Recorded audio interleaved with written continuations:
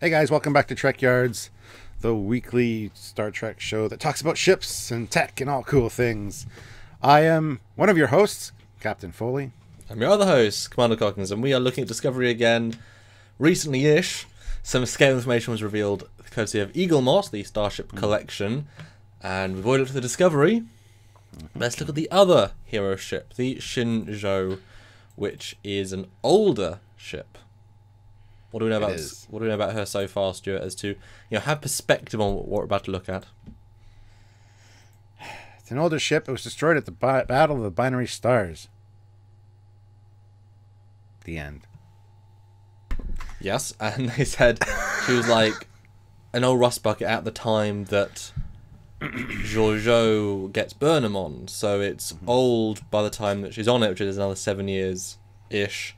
So she might be 30 or more years old before we even get to the Discovery timeline. So she's not new. So she's a much more in-between step between the NX era and the TOS era, which is why we're hoping that when we saw the Discovery, everything will be even more TOS-y because that's a brand new ship. Right. Yes. However, doesn't really fit in with the established aesthetics that we're aware of for the timeline. And as we said, the length was recently revealed, and so we're going to take a look at that right now, take a look at it compared to some ships we know and love, and see exactly where it fits in size-wise. And it is worth saying the length is 423 meters, and that is an official one. And it's worth noting that these might seem, you might say, guys, you're mixing feet with meters. Well, A, no, it says meters, and B, John Eves did confirm that they are big ships. So, but we sort of knew that the entire time. They're not small ships.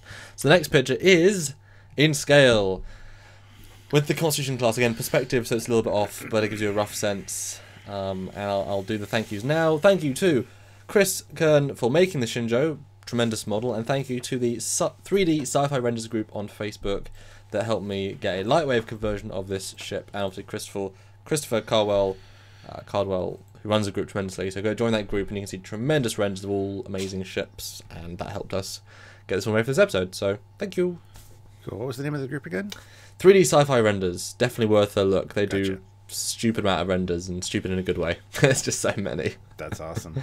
Yeah.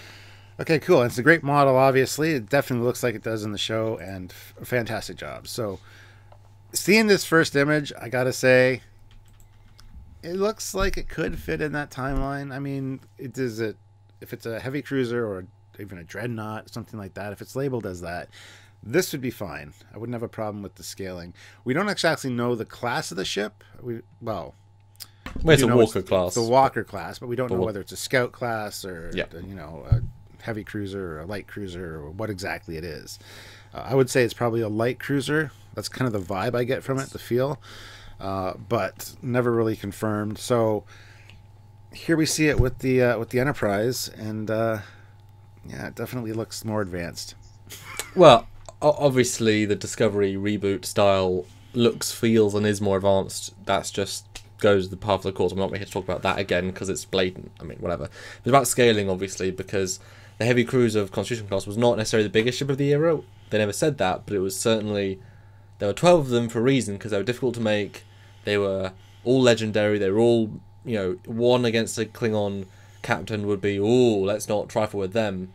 And yes, bigger does not mean stronger, but you would think it would be a reasonably good in all fields and reasonably big, especially considering the Klingon ships are even smaller, and considering that they jumped the Excelsior and see there's this natural evolution of Enterprises. So I mean the scales go up in a very linear graph form, and people like Andrew Probert, who had to do the C originally, was like, well, it's going to fit in between the two, obviously, because that's where this line is going. So other ships, if they're even in the same class, should roughly follow the same thing, and so to be, well, next picture, a tad bigger. It's like, oh, why? This is the actual scale. Well, see, yeah, that last picture really didn't. The perspective was odd because you couldn't really get a feel for partially on overall purpose. Scale. Yeah. Here you can see this is quite substantially larger than a Constitution class ship. Yeah. I don't know if we ever got the official crew numbers for the Shenzhou. We know the Constitution class has 430 personnel on board, so I mean, but the Discovery has 137 or so, and it's way bigger than the. But we've talked about that. Living Space. Check out that video. In Great the past, episode. So yeah. Here it just looks like a very beefy, bulky ship. It looks like a dreadnought or some kind of battleship. It looks like it could really kick some tail when compared to the Constitution class, which is a heavy cruiser and supposed to be the best of the fleet. So yes. Not just as a warship, it's an all-rounder ship. Yeah, it's. I mean, just look at the deflector dish is the size of the bridge module, and then some. Obviously, we'll look into other stuff later on. We'll see it's still big compared to the Connies, but yeah, it's just big. I mean, that saucer is huge. I mean, the surface area, the volume, the amount of people, and even just the shuttle bay. I mean, the shuttle bay obviously is a little bit smaller than TOS days, sure, but it's like exponentially bigger. And the nacelles, I mean, my goodness. Bigger, thicker, armoured. I mean, yes, if the entire ship was meant to be a... I mean, okay, if in the Vulcan Hello, the first episode, if it was meant to be a super long-range, armoured cruiser, like specialist built to take the normal size of a ship, like the Constitution class, the Saucer, and then add, like, meters of armour, you know, because obviously, unlike Defiant and Voyager and Defiant and Prometheus, they have a blade of armour, it's thin, it's effective. It has to be really thick, just pure metal. You know, there's no windows on the outer rim because it's just armour, you know? And then you can have all the plate detail because it's got different substances. Same with the engines, you armour up the engines like just ridiculously so it can fight any battle, it can, you know, it's designed for that sort of long-term fight. Maybe it's got, but maybe because it's so big it has a really bad turn ratio and not enough power, warp drive's less advanced so it can't go as fast, you know. Pros and cons. Nothing should be a god ship, and nothing. This ship should not be more capable than the Connie, in literally in any way possible. It's ridiculous. I mean, look at the transport tech. It's so much older. Got the lateral vector transporters. Yeah, it should be. You know, the Connie should be able to walk in and just blow it up pretty straightforwardly. Maybe shields are comparable, but and yet this huge ship. I mean, you know, I mean, does that make sense? If it's just this hugely armored version. Yes and no. There's way too many windows to constitute a really heavily armored ship, in my opinion. You would have like almost no windows on a heavily armored ship, especially with thick armor. It would defeat the purpose, wouldn't it? It would, yeah. And just look at those impulse engines. I mean, the impulse engines of the Connie are advanced, they're small, they're efficient. Okay, yes, this is a good few years before, but I mean, they're like one drive is bigger than both drives put together. You know, it's just. I mean, if I think we said before, if this Saucer matched the Constitution class, then it would be, you know, it's like the NX-01. The NX-01 Saucer is the same size, and so there's the proportions you can sort of relate to that. If this had matched that, then it would be like, okay, we already reached Connie Saucer size. It's everything else that is different. But to give it a third bigger is like, it doesn't really feel right. Yeah, it just, it just doesn't fit in the universe, in my opinion. But what do I know? Although speaking of, this is a ship again older and more comparable. The next picture, is a side view of the NX-02, the Columbia, the silver NX, and again that size. So this is the evolution between these two eras. And again, you look at the NX or the Columbia there and compare it to the Enterprise. Nice progression, not super, bulked up bigger in the Constitution, but definitely an advancement. Mm-hmm. The Shenzhou in the middle there looks like a totally either alien ship or a totally different purpose altogether, like maybe a small colony ship or I don't know. I mean, that would work. It got more people, but or like I said, long range carrier vessel. You know, a lot of shuttles designed to be at the outer ridges to help discover planets. And then you could argue it's bigger size. I think we argued the same thing for the Kelvin. It's like, well, if it's a long range, needs to have more people. Okay, it fits. And then we are doing another episode. People said, why don't you compare it to JJ? We are doing a scale charts with the Kelvin timeline because, to be fair, it fits into that sizing's like a glove. Like no changes needed. It doesn't really fit into Prime, but it fits into JJ verse. But if it is Prime, then okay, yes, it could be a just big colony style vessel. Just a ton of crew, a ton of. It just seems way more advanced than the Constitution class ships. That's all. And not really pleased about that. If you go to the next picture, though, you can see another indication. You know, again, the size evolution of time. And I'm not even. I've done a little bit of a comparison to the next era, but it's like, again, these ships to Connie to NX to Connie to Excelsior to C to, it's a neat little scale, and even things like Reliant to Oberth, they fit into a scale profile that's underneath the Connie, and then you go above that, and you know, all the Galaxy class era stuff, they're all Galaxy Saucer or smaller. Mm-hmm. Because that's the biggest ship of its time. And then obviously Enterprise E time, that's the longest, it's not the biggest, but it's the longest ship, which is still a step ahead. And all those ships like the Akira Saber are all smaller because they're doing different profiles. Yeah. And even if you take into account the Franz Joseph technical manuals and like the Federation class dreadnoughts of the TOS era, they're just slightly bigger than the Constitution class ships. With more, you know, more armor and more power. That's about it. Because you can thicken up the nacelles, you can thicken up the saucer, you can thicken up everything, but it should be in relation, should be in proportion, you should be able to see an evolution. I mean, it's worth noting the NX-02 Columbia was launched in 2154, right? Yeah. And that's the last ship we see. We know that the Shenzhou, based on the book, which is a canon book, was written specifically to be part of the canon, was active in 2251. So that's 2154, so that's 90 years later it was active, which at the same time as the Connie-ish was around and launched. So obviously it's older than that, but you're looking at minimum 80 years gap, and then sort of 20 years gap, maybe. I mean, I guess you could argue that Shenzhou, if the Shenzhou's 50 years old, right? 50 years old, so like slap bang in the middle, then I could say, right, they took the NX, and again, this is me trying to retcon it because they didn't put this thought into it. But it's, you know, you could fix. This is how you'd fix. This is how I'd fix it, right? The NX was launched, and then they fought the Romulan War with iterations on the NX tech. That's 10 years after. Okay, great. Then you had the Warp 7 engine, as they say in the last episode of Enterprise. Then the Federation was formed, and they were gaining tech from all different races. You know, suddenly the styles changed radically because they were getting all this new technology. They're working out how to integrate it, and so they're making bigger and bigger ships to use technology, but didn't have a refined version of it. And so for those 50 years, ships got a lot bigger, maybe more comparable to the Vulcan sizings, which are actually about this size. That's the, you know, to compete with Klingons, to compete with ship races that had more weapon technology.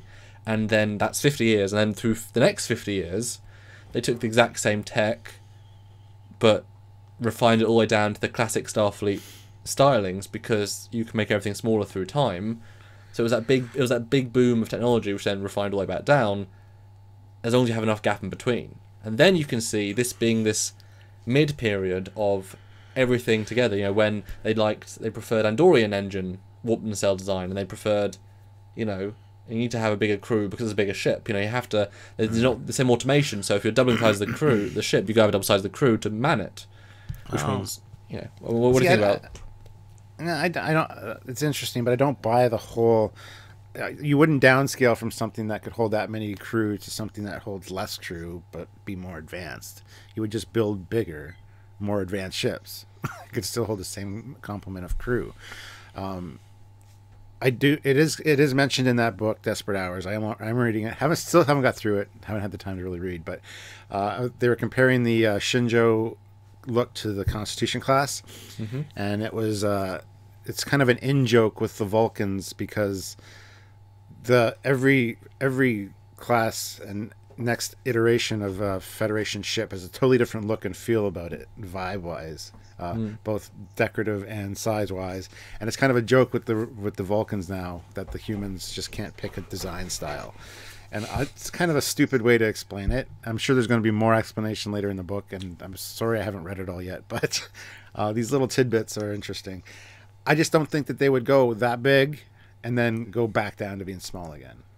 I'm sorry. I just don't think that's a natural evolution at all. So, personally, I mean, everything being different would explain, obviously, if you look at the Battle of the Binary Star and then the Eagle Moss reveal of all different ships.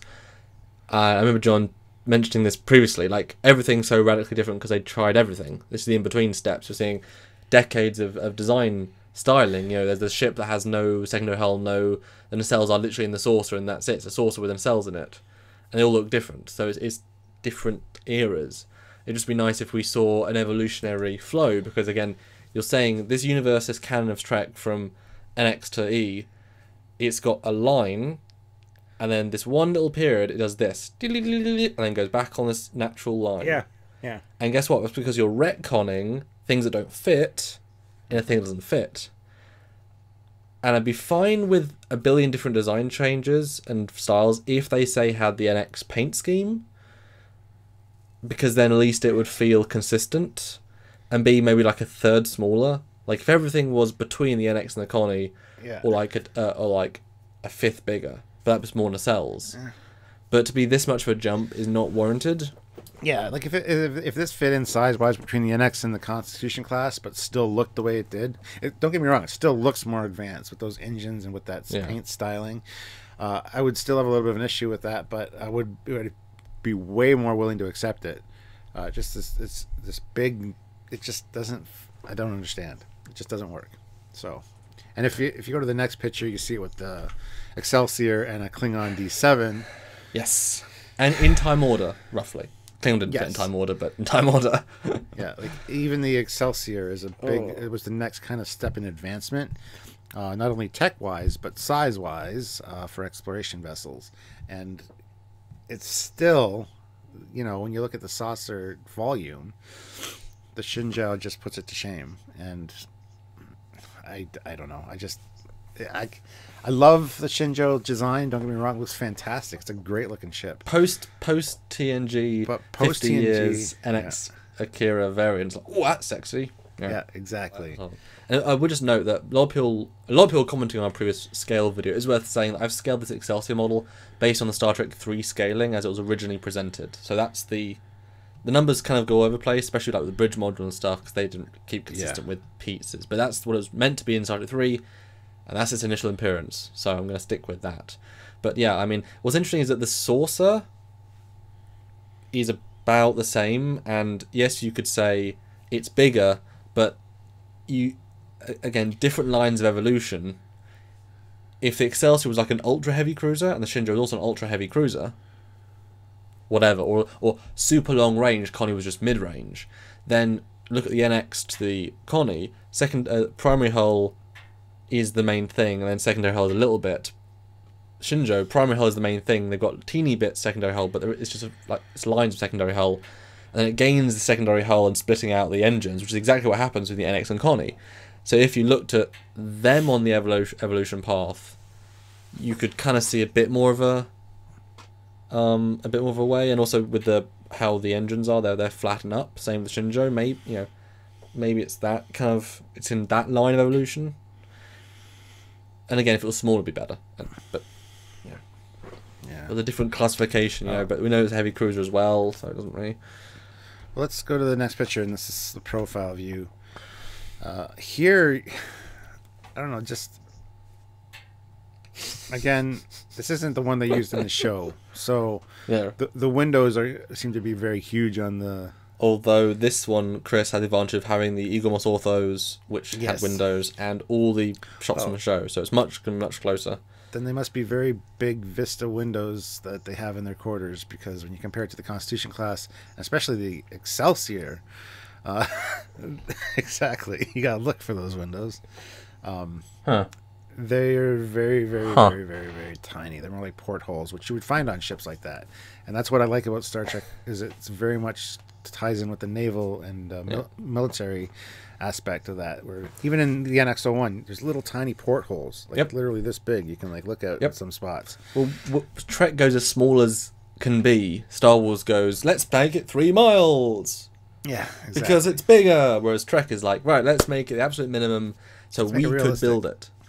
Not realistic, inverted commas, but let's make it doable. But I mean, this is just look at the volume of that saucer. I mean, that's ridiculous. The Excelsior is a big ship, and it's not even remotely, which is amazing. Actually, this makes you think that all the scales are wrong, because, and again, Connie to Excelsior looks totally what you would expect, but you think about the Shenzhou's meant to have 7 decks. Yeah, there must be big decks. Bridges on deck 7. It's like, maybe, and again, boy, The Klingons, man. The Klingons designed this brand new D7 to fight in the war. This best ship. Boy, is it just tiny compared to the Federation, the old Federation ships at the time. Like, I know they want to build small and efficient. Well, it's a good thing that the ships from the Klingon ships from Discoveryverse look so totally different then. And obviously so much bigger, because it's like, I mean, Klingons would build bigger, surely. Although, hey, give them props. Those warp engines, they're just as much punch as the Connies, and boy are they small. Hey, yep. Give them all the props. I mean, those are really advanced.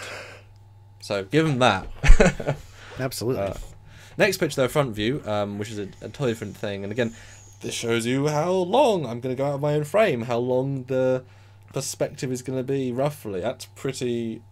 the exact opposite to what the Excelsior does, which is bring it nice and close and in, and it does the opposite. It just says, let's just be out. Let's have a stretch. Yeah. I don't know, man. It's wrong. The scaling's wrong. That's all there is to it. It's just wrong. The numbers that they were given are just wrong. That's just it. So the next picture, human scale, Stuart. Human scale. I find that fascinating. Yeah. Everyone loved that for the Discovery. The shuttle bay. That's a person. It's a huge shuttle bay. The doors are ginormous. Like 20 years pre-TOS tech. That's a lot of shuttles. Yeah, but that works for me. That scaling works. I mean... yeah. You know, when you... for what you see, anyway. Like... yeah. Now, Stuart, what's the biggest shuttle that isn't really a shuttle? Because there's no point just showing a shuttle to show the scale of this. What's the biggest shuttle you can think of? A runabout. Next picture is the Rick Sternbach 23-meter runabout next to it. Mm-hmm. So this ship would happily fit 2 runabouts back to back. Or side by side. Well, sorry. So that's pretty big.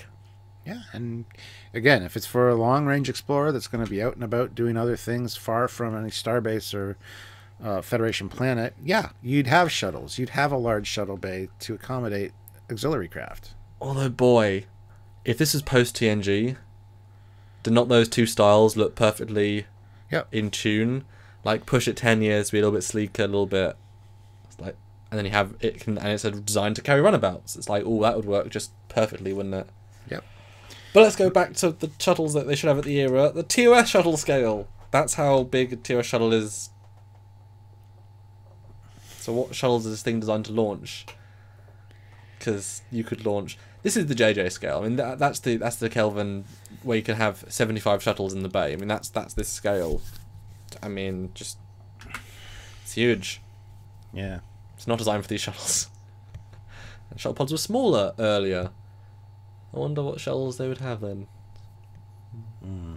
So next one we have the runabout parked on the hull, and here with the person as well. You can see the little green guy there. Now this, when you do this, I mean the windows seem to make sense size-wise. They're just not small windows. They're just like bay windows of a normal office building. So yeah, it's a window. Yeah. So that's cool to see a runabout landed on the hull. That's cool. This is what we do at Trekyards. We don't just Photoshop things. We do new renders and reflection. And it's a big ship. I mean, it's a big ship. You know, it's certainly big. Next picture though, just something kind of fun. Runabouts scaled to the bridge dome. And that perfect. Perfect. Because we've seen zoom outs from that bridge. Yeah. And you can imagine how big a runabout cockpit is. 4 people in there. There's a lot of room in that bridge of the Shenzhou. So, yes, this works very well for me. This is really putting it into perspective. Although, disclaimer, I don't think the bottom view is ever shown on the ortho, so this is a bit more speculative. But when I scaled the person, the bridge was far too big to what we saw in the show. Like, those windows were like a third too big, too tall. Oh, really? Yeah, it wouldn't. No, the scaling was wrong for that. So we'll see, but that does not work when you actually scale to a person. It's like she's not that. The bridge is not like 12 meters tall. I mean, it's okay, it might be, or 12 feet tall. But you know, it's like 12 feet. Yes, but 12 meters no. No, it's a bit too big. It doesn't look quite right. But Stuart, this last fun new original picture, I thought, well, I want to try and compare it to something.